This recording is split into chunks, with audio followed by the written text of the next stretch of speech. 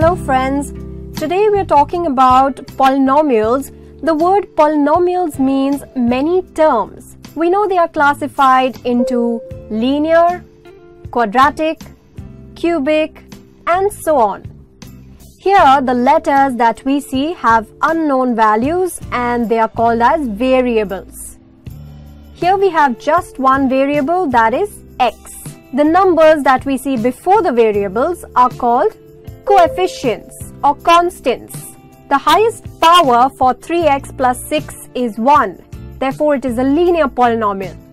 The highest power here is 2. Therefore, it is a quadratic polynomial. And the highest power here is 3. Therefore, it is a cubic polynomial. Now, let's look at this linear polynomial.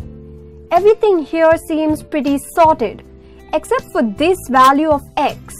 We don't know what's the value of x.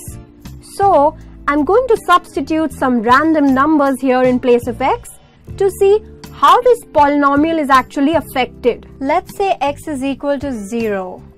Then I will have p of 0 equal to 3 into 0 plus 6, which is equal to 6. Let's say x is equal to 2. P of 2, that is 12. Let's say x is equal to say minus 2, a negative number we've taken here, that is equal to 0. So do you see when we've taken different values for x, the values for this polynomial also change. This means the polynomial depends on the variable x here. So when the polynomial is equal to 0, the value of x at that point, that is minus 2, is mathematically called 0 of a polynomial or root of a polynomial.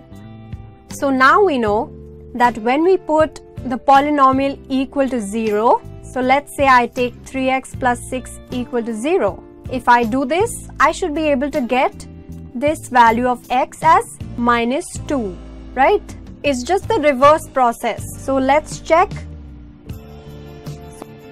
In the same way, we can find zeros for any polynomial by equating it with 0.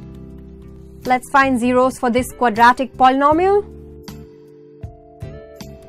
So actually what we've done is, we've got this in terms of linear polynomial. Now these are two linear polynomials. X plus 4 is equal to 0 or x minus 2 is equal to 0. So therefore x is equal to minus 4 or x is equal to plus 2. Same way, let's solve the cubic polynomial. So for cubic, we've got them down into three linear polynomials. So x is equal to 3, x is equal to minus root 2 or x is equal to plus root 2. The zeros of linear polynomial 3x plus 6 is minus 2. The zeros for quadratic polynomial x square plus 2x minus 8 is minus 4 and plus 2. And for this cubic polynomial, the zeros of the polynomial are 3, minus root 2 and plus root 2. By looking at this, we can say when we have a linear polynomial, degree 1, we can have 1 zero of a polynomial. When we have degree 2 for quadratic polynomial, we can have up to 2 zeros of a polynomial. And when the degree is 3, we can have up to 3 zeros of a polynomial. So suppose instead of minus 4 and 2, the zeros of this quadratic polynomial were minus 4 and minus 4. We're just assuming. In that case, if both the zeros are of same value, they are considered only as 1 zero. So we could have lesser than 2 zeros for a quadratic polynomial, but not more than 2 zeros. Similarly, even for cubic, suppose if the zeros that we got were 3, 3 and root 2, just assuming, then these two would be considered only as 1 0 and this would be 1 0. So then we can have only 2 zeros for a cubic polynomial. So there is a possibility that we could have lesser than 3 zeros for a cubic polynomial, but not more than 3 zeros. Now let's look here. We saw that the value of the polynomial depends on its variable. So in the same way, it will also depend on the coefficients, because the variables and the coefficients are multiplied.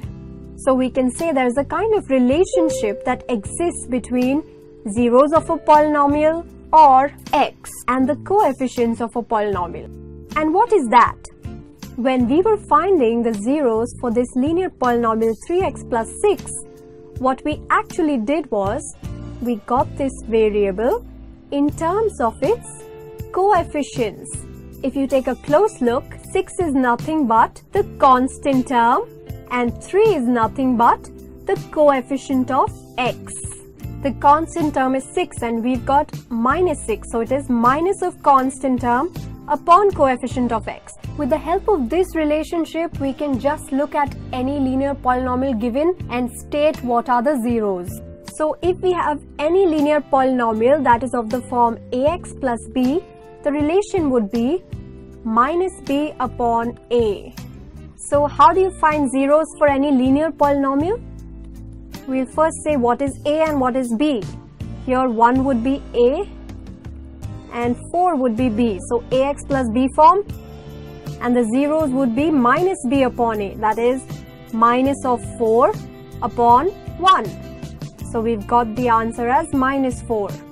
But for a linear polynomial, we could have only one zero.